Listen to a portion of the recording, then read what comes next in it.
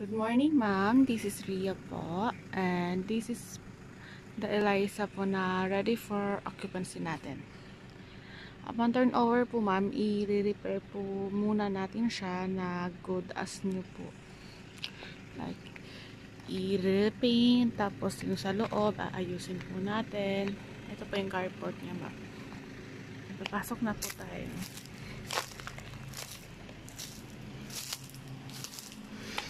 Ayusin po ito lahat, ma'am. I-change po ang mga ayan. Dito po siya yung, ma'am, yung living area nyo. If ever po. And dito po yung dining area. And the kitchen. And here po, ma'am, is the extra room po natin sa ground floor. Yan po. Ulitin ko lang po, ma'am, i-repair po natin siya before po ma-turn over sa inyo. Then, i-inspect nyo din po siya kung satisfied po kayo sa unit. And then, dito po yung master's bedroom po. Good thing po dito is the master's bedroom is nasa ground floor. Ayan. 5 bedrooms po ito siya, ma'am. And 3 toilets and bath. And meron din siyang master's toilet and bath. Ayan po.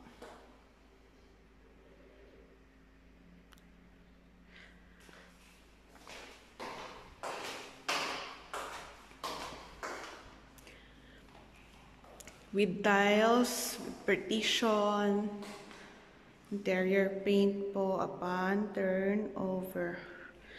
And ito po yung CR sa ground floor. Sorry po, medyo matuminaw siya ng konti kasi ayan po. And ito po yung pwede natin gawin stock. Proceed na po ako sa second floor. Linisin po natin. Ito siya, ma'am. Then, tatlo po yung kwarto niya. Second floor is wala po siyang tiles ngayon. Pero pag na-turn over sa inyo is may tiles po siya. Ito po yung toilet and bath. Ayan. Ito po yung isang room.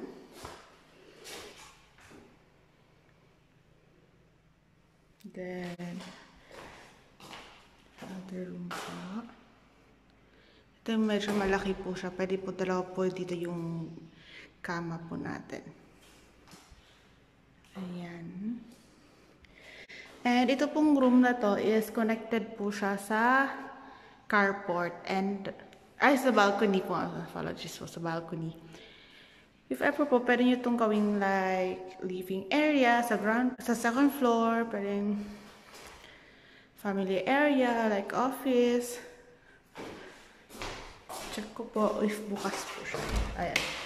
And ito po yung carport niya.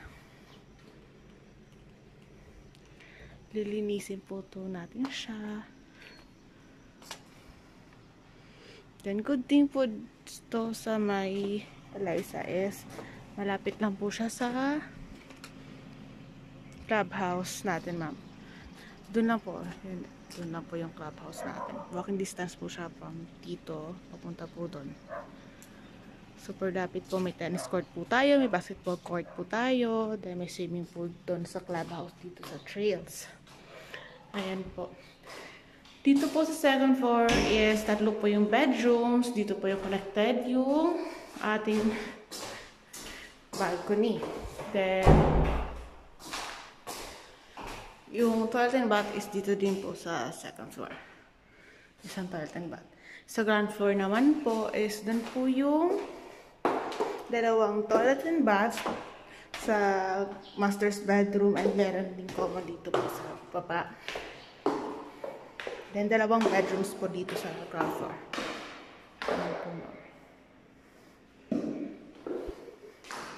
Yung lot area po natin, ma'am, is 154. Kaya mas may space po kayo doon sa likod na banda. Tapos, if ever, pwede din kayo ma-extend na carport, ng extra room nyo po dun side po, ma'am. Dun po. Kasi malaki po yung lot area nyo. So, yun lang po, ma'am. Isisan ko lang po sa ito later on. Pati yung actual photos.